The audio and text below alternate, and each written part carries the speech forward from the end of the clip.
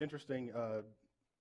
I will say I turned 40 last year, and 40 has been very interesting to me, right? I won't say anything for my wife, but I'll say that I began to experience aches and pains and differences in movement and the ability to move.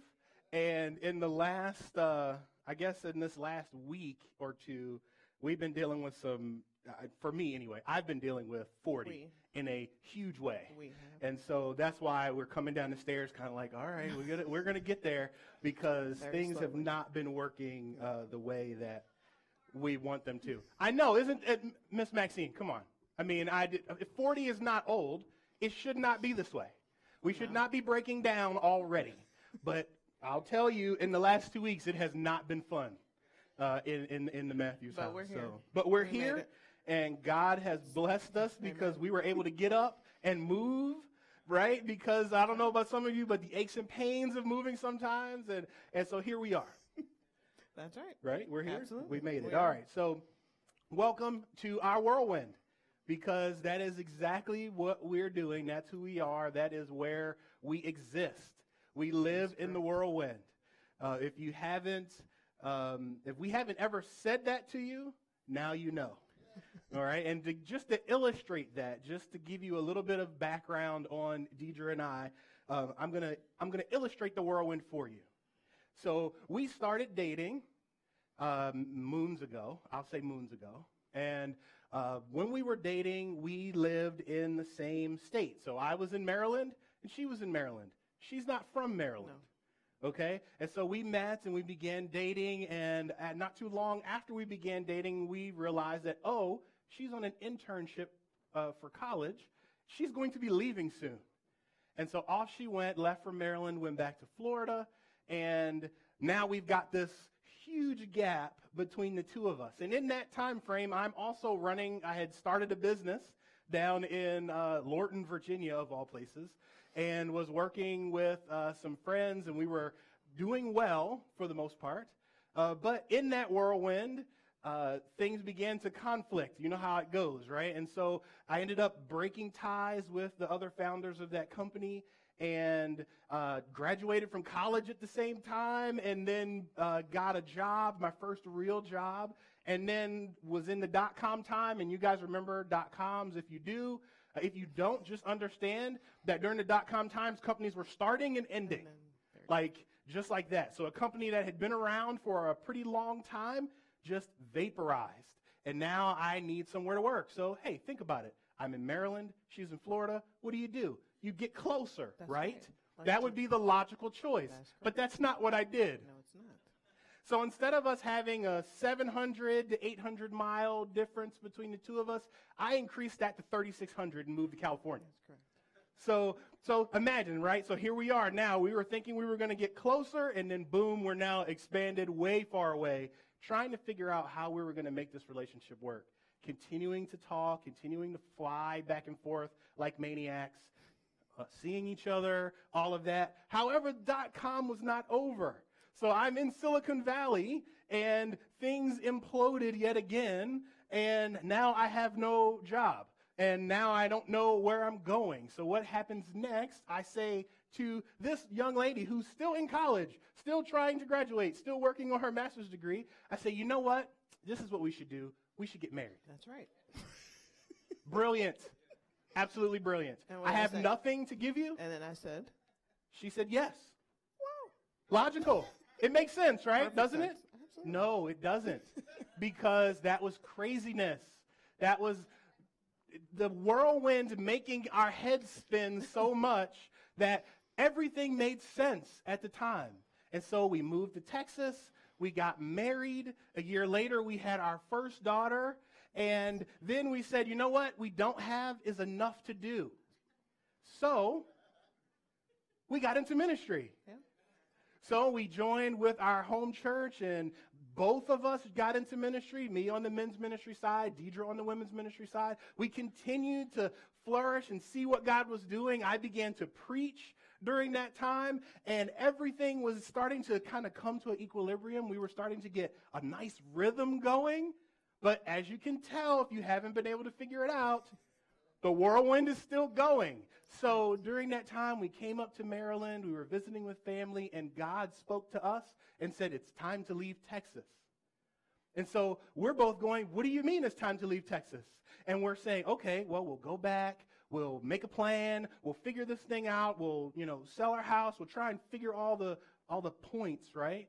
And then, boom, I get back to Texas. That next week, we get back on a Sunday. Monday morning, I find out I'm getting laid off. And it's like, oh, God meant early the next morning. And so that's what we did. We began packing our house. We had a big party. We told people, come and get whatever was here. We no longer want it. We don't want to take anything. Exactly. So if it's still here, Deidre and Isana at the time went on up to Maryland to my parents' house, stayed there, began looking for work. I was still in Texas trying to figure out what am I going to do at this house. And I said to my friends from our former church, I said, hey, guys, I've got a whole bunch of stuff that's sitting in this house. I need it to be gone. And I'm leaving. So my cousin came down. He visited with me. We packed the stuff that we were taking in the car. We left. House was still sitting there. We had no idea what we were going to do. Up to Maryland, living with my parents, trying to live life, right? We join a church. We're worshiping. We're serving. Well, we're not really serving yet because we're still trying to figure that out, right? And find a job. Don't forget. Oh, yeah. Find a job. That is important. Having work and being able to have a roof over your head. And then, boom, child number 2 comes along. Now we've got a really interesting situation because we've got 2 families living in the same house trying. Deidre and I are still within that early part of marriage, right? We're trying to make it work, okay? And we're also trying to make it work with our parents or my parents who have been married for many years, and they had their own rhythm. And 2 whirlwinds at the same time create a shearing force, right? So we had to figure out where we were going. Off we went. We went on, we found a place, and then what happens? We get into ministry again. That's correct. We join a church. We begin serving, me on worship, then ultimately as an associate pastor, as Donnie mentioned this morning, and we continue to serve and go in the whirlwind. Jobs change, family losses, new places to live. Everything is happening, and then we have a new baby. So, because of course, as God knows, because from our perspective, we felt as though God had told us we weren't having any more children. We were certain we were not having any more children. We were 10 years out from our previous child, the child older, right? And then, boom, there we are, new baby. And we understood, but see, at that point, we understood. And that's the thing that I want to get across to everybody, is that our life is not different. It's not special. Our life, it's life. Everybody has a whirlwind. The question is, are you trying to escape it, or are you trying to figure out how do you live in it? And that's what we've done, or at least that's what we're attempting to do, is figure out how do we live life within the swirling clouds. That's how come we have a podcast that we do most weeks, and it's called Life in the Clouds, because that is exactly where we live. In the middle, and not necessarily in the eye of the hurricane, right? But we're somewhere in there, not like directly in the wind, but kind of existing in that moment. And if there's one thing that I want you guys to take away from this today, as we're trying to make sure we stay within our time frame, right? What I want you to take away is that our lives, they're not new. What we're doing is not new. It might seem new. It might be different, but it's not new. Our God is a generational God, and he has a multi-generational vision. And so each one of us should reflect something similar. So that means that as God is doing things and as life is happening to us, that we would reflect out what we've seen and heard from him. So how do we illustrate that? Take a look at our first scripture. So in book of Matthew, chapter 1, you've got a long list, genealogy from Adam to Christ. It ends in verse 17 where it says, so all the generations from Abraham to David were 14 generations. And from David to the deportation to Babylon, 14 generations. And from the deportation to Babylon to the Christ, 14 generations. That is a long vision. That is beyond a lot of people who were waiting for a Messiah and going, well, when is the Messiah going to come? When, Lord Jesus, come? When are you coming? When is it going to happen? But they persisted. They continued, even when it fell silent. So you got that period there at the end of the Old Testament that rolls into the New Testament, and there's that 400 years where no one heard from the Lord. They still persisted, believing that God was going to do a thing. So what are you doing that will live beyond you? Sure, some of us have children, right? Our children will live beyond us.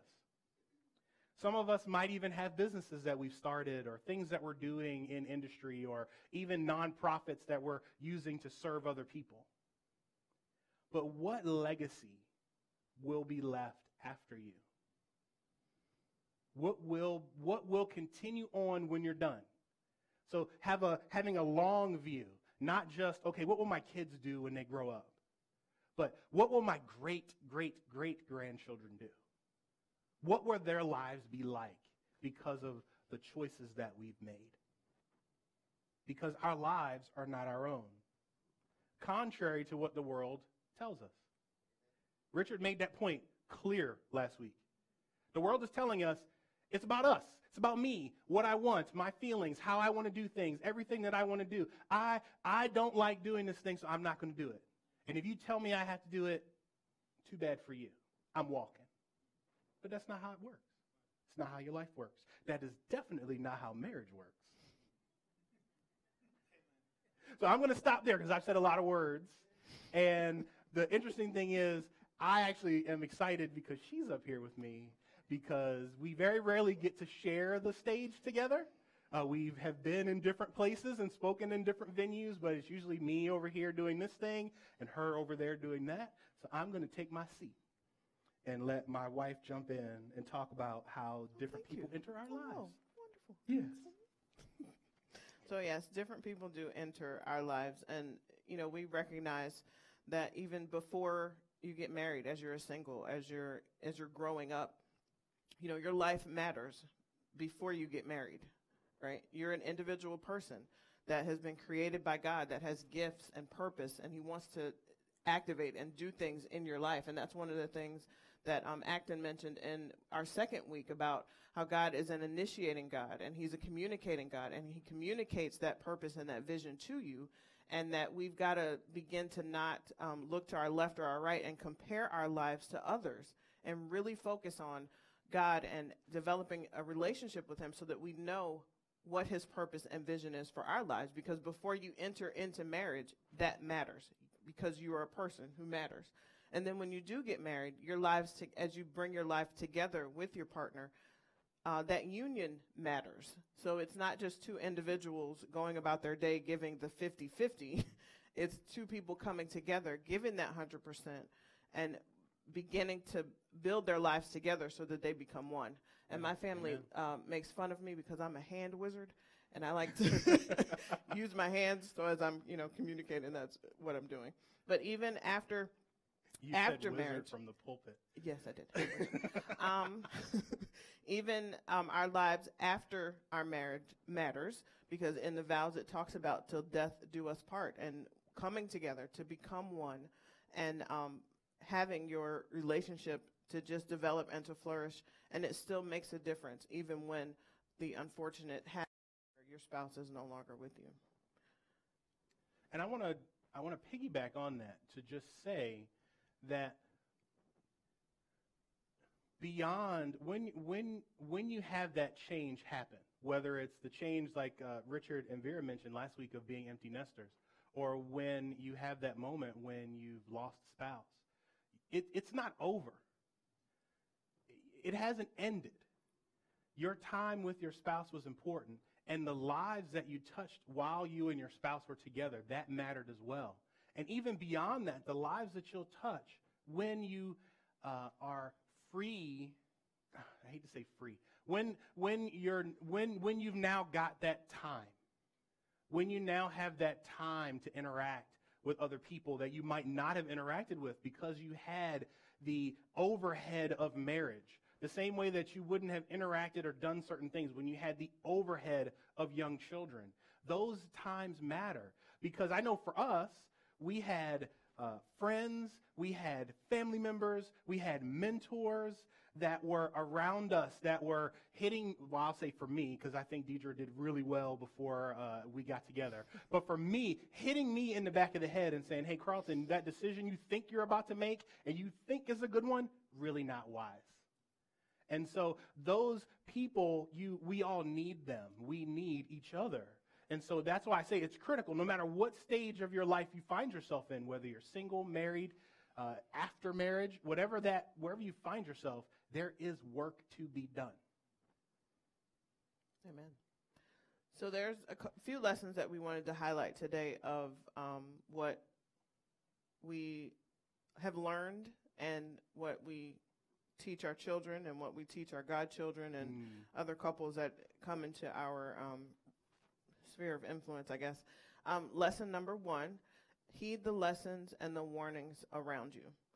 And it sounds simple and easy, but I think that it's not so simple and easy. No. Because number 1, it requires that you're paying attention to your life, who's in your life, what those people are doing in your life, you know, in your marriage, what's going on and what's happening. But as even coming here this morning, I was thinking about this particular lesson, and in light of as parents, you know, and I'm speaking to the youth. Hello, how are you? Hi. Oh, they waved. Thanks. So heeding the lessons and the warnings, you know, it sounds so very serious, but it's just, are you really paying attention to your life and to the friends that you hang around? I know it's difficult to pay attention to your parents because they're overbearing and they, you know, want you to do all of these things that are, you know, so difficult, but really paying attention to the fact that your family loves you, your friends, if you pick them wisely, they care about you, and paying attention to what's going on around you and looking for, number 1, the lessons and the warnings, right, those red flags that are coming at you. And so one of the scriptures that we picked for this particular illustration, and I'll let you read it, is Proverbs 1:7. Yeah. And the reason why we picked this one, you've read the book of Proverbs before. If you haven't, as a teacher, I give you homework. Read Proverbs. Proverbs is all about wisdom and finding wisdom. And in the very beginning, in chapter 1, verses 1 through 6, it goes through, like, who should be seeking after wisdom and why you should be seeking after wisdom. And then in verse 7, which should be up there behind me, tells you what is going to be the start of knowledge. And it says, the fear of the Lord is the beginning of knowledge, and it gives you a warning. Fools despise wisdom and instruction. Now, we were just talking to the youth, and I want to give the youth a shout out because what I'm learning now that I have a teenager is that some of the things that I've said over the years that we tend to repeat over and over and over again, I'm beginning to hear them. I'm beginning to hear things come back. And my teenager actually told me that she hears and listens to about 75%. And I consider that a victory. That's awesome. Now, what I will say, 75%? 75. Now, 3/4? Listen, I pushed back because I did not feel that 75 was a good number because I felt as though that was way high. Because I just watching it, I think it's probably closer to 68 to 70, but she really pushed it, so we kind of landed on 72. So either way, that's a good number. I'll take it. And here's the reason why, is because as a parent, you're repeating things a lot. So it's volume. It's a volume game. Play the magic of large numbers, guys. Just continue to say the things you need to be said over and over and over again, because eventually those things land, but they've got to hear them over and over and over again. They've got to understand that wisdom is calling out to them in the streets, like it says in Proverbs. They've got to hear that fools despise wisdom and instruction. They've got to hear that things are happening. And on top of that, so not to keep saying things about the youth, as adults, we need to hear the word of God over and over and over again. We need to hear wise counsel over and over and over again. We need to hear from each other over and over and over again. Because the way that our minds work, our minds love the status quo. New things are actually painful for your brain. Your brain wants to ignore new stuff. That's why it's so hard to get up and start a new thing.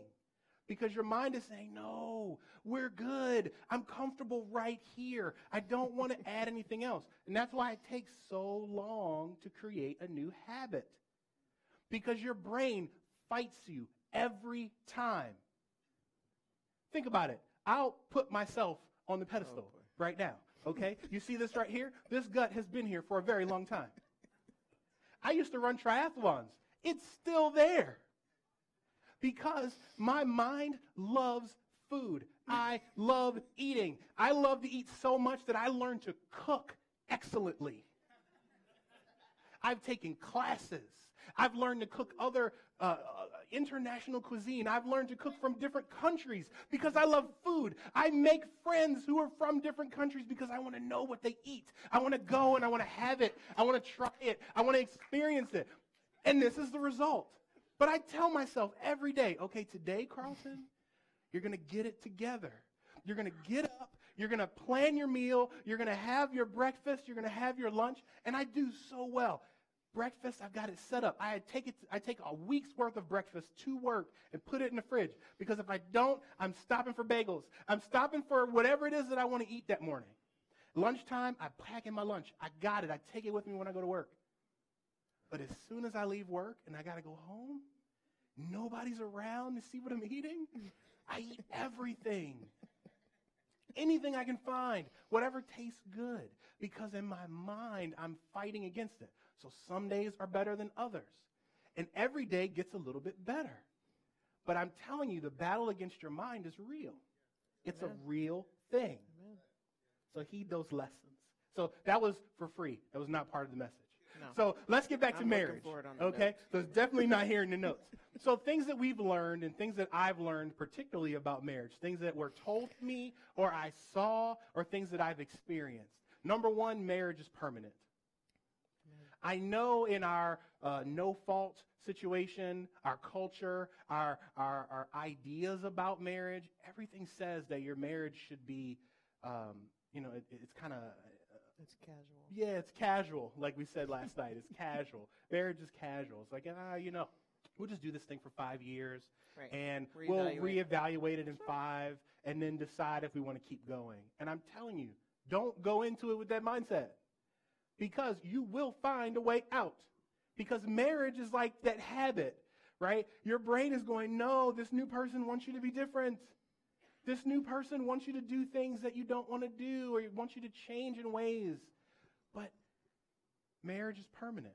When you get into it, it is till death do you part. Number 2, marriage is difficult. It requires effort and hard Work. Hard work required. Yes. Requirement for marriage. Because you like the things that you like. Okay? Your spouse likes themselves, and your spouse likes what they like. And now you've got two people with sometimes diametrically opposed likes, and now you've got to figure out, how do you make life work together? And that's the hard work. That is the hard work. Coming to the middle. So I think a classic illustration for me is that when I grew up, we folded the towels in a square. You take the towel, you get it over here, nice square, all the same size, sheets, square, the fitted sheet, learn how to fold a fitted sheet in a square, you line them up in the towel closet, beautiful, you close the door, it's great. Carlton doesn't do that. And I was taking too long with the sheets one day. He's like, what are you doing? I'm like, what do you mean? I'm folding the sheets. This is how you fold the sheets, right? So no. So he takes the sheets. He's like, this is how you do it. He's just like, just throw it in there. And then the towels are rolled. Who rolls a towel? Oh, okay, rolled. Who rolls a towel? I don't understand. So we've come to a compromise where, in my home when I was growing up, my stepfather was from the military, and so that's why the sheets needed to have the hospital corners, and you need to bounce the quarter off, and you had to fold them all the same size, and you had to, right? So of course, my mother was like that too. I'm bringing that But I listened to my parents. So I'm bringing that with me into adulthood. Valid. Right? Valid. Right? So Valid. I brought that with me into adulthood. And so, but anyway, so instead of, but Carlton has helped me to realize, to not stress myself out, right? Just get it in a situation that works, right? Which now I roll the towels. It's fine. We stick them in there. He built me a laundry hamper, or laundry, what is it called? Organizer situation, whatever you call it. It's beautiful. You First roll thing I've ever things built. up, you stick it in there, you push the baskets in, and nobody can see how messed up they are. So that means that when I teach my children, no, I'm not going to let that stand. I'm not going to let that stand. Listen, the towels are in there. They're rolled up in a nice little pyramid in the basket. When you need a towel, you go into the closet, you pull the basket out. You take the towel out, you go to the bathroom. That's correct. It's not like they're just thrown in there in like a mass. So I'm not going to let that stand. No, listen, I'm not going to. Listen, if you let me finish, you would have heard me say that means that as we have taught our children how to do the sheets and the towels, right? Mm-hmm. Which they will not do consistently the same every time, and that's okay because they go inside that basket and you close the thing and you can't see it. That's right. Right? So they still learn how to do things that they need to do, right? Mm-hmm. And it just won't look like the way when I grew up when it was pretty. It's okay. You keep going back to pretty. You keep going back to pretty, but I'm not sure. So we worked it out. That's so the point. So we say that, right? And we laugh about it because that leads us into third thing that we've learned. Marriage is fun.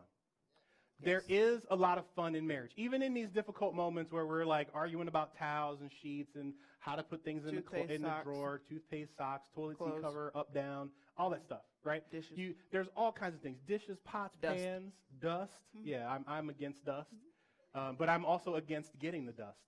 So, but marriage is fun.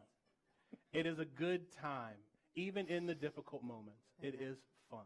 And we want people to understand that. I mean, I one of my mentors, they had, he would talk about the early days of their marriage, and it was not a good time. And the two of them had a lot of struggles going on. But as they got older, he got a little more mature, and his wife continued to stand with him and continued to work on him.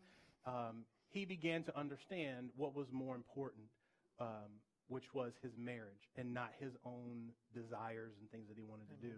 And the two of them had a beautiful marriage all the way until, he passed away a few years back, and then she joined him. But the thing that he was always stressing to me was the rewarding nature of marriage. And so that's number 4. Marriage is rewarding. And my parents, I think, also were a really good indicator of this. It was rewarding. They enjoyed each other, even in difficult moments, even when they didn't want to talk to each other, even when we could tell, my brother and I, that there was something going on. They still laughed. They still ate dinner together. They still watched common shows, TV shows together. They understood that even though I might not like you right now, we are in this thing, and we appreciate it. And as they got older, they began to, you could see it. Everybody could see it. The neighborhood could see it. The other neighborhood kids could see it. People who knew them and know them now understood it, that they enjoyed each other. Their marriage was one that was truly rewarding. Amen. All right, and so as I'm looking at the clock, we're going to continue moving, and we're going to go quick. All right, so I want everybody to be ready. All right, because we're going to move a little bit fast now. So what you have learned, lesson number 2, what you have learned is not just for you. So I just shared with you guys all the things that I've learned or we've learned from people around us about marriage. And the reason why we share that with you is because that information was not just for us. It was not just because someone wanted our marriage, individual marriage, to be better. It wasn't just because someone wanted to help prepare us for the task of being married. It was because they knew that the same way that God's story echoes on and on and on, these ideas about marriage need to echo on and on and on. And so here we are sharing those things with you. Because the church, right, so we're here in church, the church has all of its needs met. I know we don't always feel that way. There always seems to be a difficulty. There's a lack here or a lack there. But if we all take care of each other, there is no lack in the church. Amen. And if we take a look at the book of Acts, chapter 2, thank you, Rich, verses 42 through 45, we have this. And they devoted themselves to the apostles' teaching and the fellowship, to the breaking of bread and the prayers. And awe came upon every soul, and many wonders and signs were being done through the apostles. And all who believed were together and had all things in common. And they were selling their possessions and belongings and distributing the proceeds to all, as any had need. Now, we're Americans, and so there's an idea that we have as a culture that we're rugged individualists. We do it ourselves. We pull ourselves up by our own bootstraps, which, if you really think about it, is not possible. You cannot pull yourself up by your boots. If you don't believe me, when you get home, put on a pair of boots, sit on the floor, pull yourself up. It's not going to work. We need each other. As a body of believers here at Renovate Life Church, we need each other. As parents, we need other parents in our lives. As the youth, you need other youth in your lives. As parents, we need to connect with the youth because we need them in our lives to understand life, because we get so wrapped up in our own stuff that we miss it. And they're seeing things that we're not. So on the other side, youth, you need your parents. You need the next generation, the one that was before you and the one before them, because they've seen things that you're not prepared for. Amen. Okay? And we need each other. When we have needs, somebody needs to know, because there's someone here who has the answer to your need. Because God put them here and put you here and said your needs would be met. So that means that when you have a struggle, when you have lack, there's someone in the church that is there to meet that need for you. There is a believer that has the answer to what you are seeking. Amen. Because God has brought them there for such a time as this. Amen. And in Acts, we see that the gospel spread that way. It spread house to house, family to family. People heard the word, were empowered by the Holy Spirit. They gathered together. They shared the word. They were empowered by the Holy Spirit. They went out. They shared the word again. And the houses grew, and the believers grew, and more people were connected because God was doing a work through the people in each other's lives. And that's why we share our stories. That's why we share our lives with you like we're doing right now. That's why we share our life on our podcast. Deidre gets on my case. Sometimes she says I might overshare. I do. I'm not going to lie. I do. I share a lot on social media. I share a lot with the people that I come into contact with. When I am working with a couple, sometimes I share more than they might be comfortable with. But the point of that sharing is that they understand your trouble. You are not the first person to have had that problem. Amen. You are not the first person to struggle in that way. And I want you to understand there's someone that I might not have the answer to how to fix it, but what I can do is I can stand with you together. We can pray about it. We can seek the Lord for that answer. We can seek the Lord that you can connect with your spouse in a greater way, right? And so Renovate Life Church, as a small microcosm of God's church, right, his bride, we should be meeting the needs of each other. That's why you have to see each other day in or week in and week out, like we come here on a Sunday, because you got to get past the veneer. Amen. Everybody's okay. Say hi to somebody and say, hey, how are you? I'm fine. I'm okay. Everything's great. If you go to some holy churches, I'm blessed and highly favored. I'm blessed. The Lord is keeping me. The Lord has me up. The Lord has me. I am flying. And then when you start talking on Monday or Wednesday, and they're like, man, my wife, my kids, my finances, I'm about to get laid off. But then you come on a Sunday morning and everything's fine. It ain't fine. That's true. And it's okay for it not to be. Amen. It's okay for it not to be. Whenever we counsel, one of the things we always do is we tell a couple, do not be afraid of the stigma of telling people that you're hurting, telling people that you have difficulty, going to see a third party, whether it's coming to a pastor like Donnie or us, or going to a counselor like a certified counselor.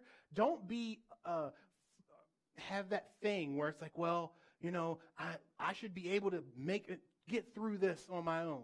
Let me button myself up and just kind of push my way through. No, sometimes you need a disinterested third party. I mean, I'm not afraid to say that Deidre and I have been to counseling. We went to premarital counseling. We've been to postmarital counseling. We sat with a counselor that didn't have anything to do with the church. And the good thing about it is that sometimes you just need to hear yourself say something that's ridiculous. Right? Again, not Deidre, me. Okay? You need to hear yourself say something ridiculous, and then you go, oh, wait, that's crazy. I have an unreasonable expectation. Like in week 1 with Donnie and Renee, right? You've got these bags that you carry around, and you've got these ideas of what your marriage should look like, and you never even examined whether or not it made sense. So, do it. Quickly. Don't wait until the problems start to then start seeking help. Amen. Because, you should still seek help if you're in the moment, right? But start before that so that you can get coping mechanisms, so that you and your spouse can kind of learn how to live life together. Amen. Hey, how are you? Oh, okay, nothing from you. All right. So last thing that we have here are 6 things that have worked for us, principles that we have learned and teach. The first one is to focus and develop a relationship with God. We found that in our situation, as well as in the situations with couples, right? If you spend time focusing on God, getting closer to God, what you will find is that you get closer to each other. I don't know what it is. It's a byproduct, but it happens. It's almost as if the closer you get to God and the closer that your spouse gets to God, eventually you guys meet somewhere around here. Right? Because the more you focus in on what God is doing, the more you focus in on who he is, the more you focus in on like for me, the more I focus in on, this is God's daughter. So God, you know how to best relate to her. How can I relate to her? Then I begin to relate to her better. And she does the work on the other end. Amen. God, how do I talk to that man? You know him. You know what he's at, how he acts. You know what he's about. And then we get closer together. Yes. My favorite one is number 2. Yes. I tell us to every couple that I meet, your spouse is not your enemy. They're not your enemy. You married them for a reason. They are not your enemy. No matter what, no matter the situation or circumstance. Now, I always have to caveat that and say, I want you to be safe. I've worked with couples, wives and husbands, that are in situations that are generally not safe. If you find yourself in a situation that is not safe for you to exist in, then number 2 is not applicable. Yes, your spouse is your enemy. They are actively trying to harm you. It is okay for you to take a step back and make sure that you're safe. Okay? I say that strongly because there are folks who have these ideas in their head that I'm supposed to let my spouse beat on me. You are not. Amen. Man or woman, you are not to ever have a spouse who puts their hands on you. If you are unsafe, you need to solve that first. Amen. And God knows that he doesn't want you to be unsafe. Amen. Sorry. Number 3. Yes. Let me give you a break. Thank you. Because I'm sorry. That one, that hits me so hard because I have had to have that conversation with a spouse that was in that moment, and I'm going, listen, I need you to get out of this situation. Get away because it's not safe for you. Well, the Bible says that I'm supposed to love my husband. Yes, you are. Respect your husband. Yes, you are. But you're also supposed to not die. Amen. You're not there to die so that your husband can be saved. That's not how this works. Okay? And I've had that conversations with husbands that felt as though it was important to put their hands on their wives. It's not. Okay? And I have no problem letting you know that it's not. Same way that I overshare my own life, I will let you know when you get out of pocket. Amen. Okay? So the third lesson that we've learned is that only one of us can be crazy at one time. And that's just because if two people are crazy at the time, it just doesn't work. It doesn't work well. We've learned it just doesn't work well. So we actually ran into a situation last week where one of us just kind of was not having a good day and it was not going well. And I had to take a step back, right? It's your turn to be crazy. Me. It's okay. Take a step back. It just makes the situation not get volatile and heated, and it just creates damage that we don't want to create because we've lived through damage that it's not pleasant. Number 4 is my favorite. Have a budget. Not my Review favorite. it and change it. I know. Yes, as you overshare, you're a spender. You are. That's right. I am not. And so we just balance each other out, and we having a budget helps to keep the boundaries around finances, which can be a primary driver of, marriages not working and causing a lot of conflict. So we have a budget. We generally stick to the budget, and when we don't, we review it, and then things need to be changed. Things need to be changed, and we also make sure Carlton doesn't have too much money in his wallet at one time. My 3 ladies make sure of that all the time. He just doesn't need it. All the time. Right? I'm just kidding. And number 5, fight fair. We don't slander each other. So in terms of fighting fair, it's just having conflict resolution rules where we're not screaming, we're not yelling, we're not using bad words. We just fight fair. If there's a problem, we figure out a time, number 1, to talk about it, because in the heat of the moment, when you're really upset and you're really mad, that's when you tend to just fly off and your mouth just goes, and it just creates a situation that's not pleasant. And so I don't know that we necessarily say, okay, at this time we're going to talk about it, but the not now happens a lot. Yeah. Not right now. And we just... Yeah, and then we come back and we say, okay, now's the time to talk about Correct. That thing that was bothering us earlier today. Correct. Yeah. Exactly. And that's also timing, because we can't have conversations late at night. It just doesn't work. No serious conversations after 9 p.m. You're tired. Amen. We just can't think straight. Just wait till the next day. And number 6, which is the most fun, is plan for fun. That's right. Plan trips, vacations, outings, ice cream. My goodness, how many times do you run out for ice cream? On Fridays, that's our fun. Oh, wait, and it used just to be on Friday? easier. Just on Friday. Just on Friday? Oh, okay. It was easier when the kids were little because we all would just get the same ice cream. But now everybody has to have their own ice cream, which might require multiple stores. So he is such a Prince Charming to go slay the dragons for ice cream. So much fun, guys. So much fun. But again, plan for fun, because again, marriage is fun. I was going to say, same thing with your budget, right? For those of you who are budgeting, and it should be everybody, budget in your fun, right? Yes. That way, it's not painful, right? You're not going, oh no, we had fun and now we can't pay rent. Like, you don't want to be in that situation. Not so, pretty. plan for fun. All right. So we're right at time, and we're going to, I want to stop and I want to pray with everybody, and I don't know Donnie's coming up. But I just want to let you guys know that none of this is new. None of these are new ideas. There are things that we've heard. There are things that you've heard. There are things that you've seen, you've read. These are just echoes of a story that's already done and already been started.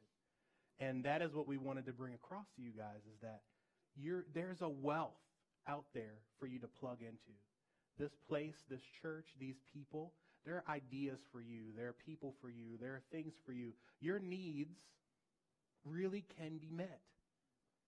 Stop trying to do it on your own, because we're family and we should act that way. Amen. Amen? So, Father, we pray and we ask that you would continue to bless this place, that your word would be heard, that lives would be different, that we would come together as a family, that we would get beyond the veneer of okay and fine and pat answers, that we would begin really talking to each other, that we would begin seeking how we can be a blessing to the people around us. The same way that we love our families or we love our friends, we should love each other in the church. So, Father, we just stand knowing that you can do it, that you can bless us, that you keep us, and that you, God, are so very faithful. In Jesus' name we pray. Amen. Thank you, guys. Look, notice their shirts. Those are great. Look at that. King and Queen. Look at that. Look, I want to know, did your kids have shirts that say like princess or does they say like servants? I don't know. So our daughters are both princesses. There we go. They both have their own princess handle. And then the son is still the boy because he's still too small for that name. All right. Hey, help me thank Carlton and Deidre for being here. Thank you guys for sharing. Thank you. Yeah. Listen, this whole series has been, hopefully something that will, if you're married, will better your marriage, will challenge you. If you're not married, not married yet, it will give you a sense of, what to prepare for. But even if you've been married and aren't married at the moment or whatever, there's a lot of things in here that are just principles for relationships in general. And so no matter where you're at, hopefully God's used something in this series to challenge you, to speak to your heart. I think he has, because I've been hearing some people talk and mention different things about a certain week that we've talked about and different principles, that thing. And so I know that you're thinking about some of those things. But continue to do that. And, today, as we kind of wrap this series up, just pray that God would, let you know and convict you of one of these areas, whether it's, the expectations that you have, or maybe you've gotten too serious and there's unforgiveness and bitterness, and you need to kind of get rid of that and get back to the enjoyment and the fun of marriage, or whether you need to, if you're in the silence, you need to figure out, how to go through that time in a healthy way. Or I like the questions that they posed earlier about the echo. Echo is just a continuation of sound. How will your future family's lives be impacted because of the decision and choices that you're making? And what's going to be your legacy? I mean, those are great things to be intentional about in our relationships. So, thank you guys for that again, Matthews, for sharing and wrapping that up for us. Listen, before we go, we just want to give you a quick reminder about next week. And so turn your attention to the screen.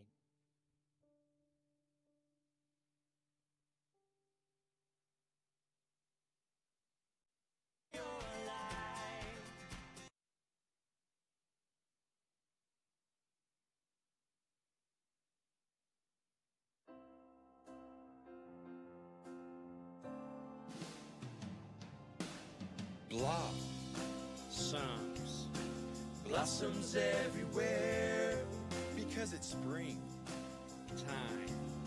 Springtime in the air, and that means day. Like it's daylight saving time, which means you lose an hour. Lose an hour of your life.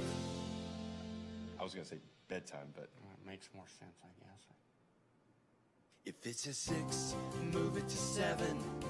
If it's a 7, move it to 8. If it says 9, move it to 10. If it says 10, you're late. You're not going to make it on time. Yeah, I'd probably just go to Starbucks and my jammies or something. You still say jammies? No. Maybe.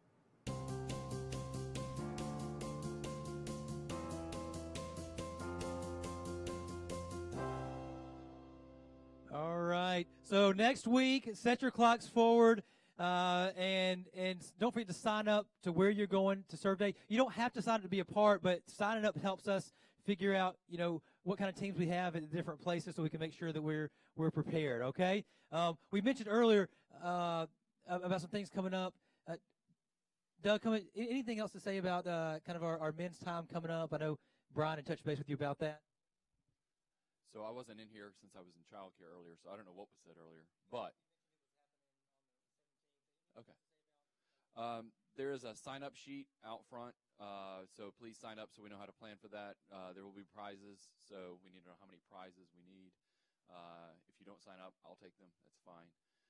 But yeah, we'll have foosball, ping pong, and cards and other games and food. And it's also the kickoff for March Madness that weekend, so there'll be basketball on. So just come out and have a good time. We'll be done by 11, so you can still be on time for church. That's on a Friday night, right, or Saturday? Saturday, okay. Saturdays. I think I said a week from Friday. So it's Saturday, guys, on March 17th for the men's night. And also, we had guys last time bring their sons, like their older sons, teenage sons with them. So you teenagers, man, come with your dads, or if your dad won't come, grab another guy from around here and say, hey, I'm gonna kind of adopt you for the night or something. But all right, hey, thank you guys for being here. We'll see you next week.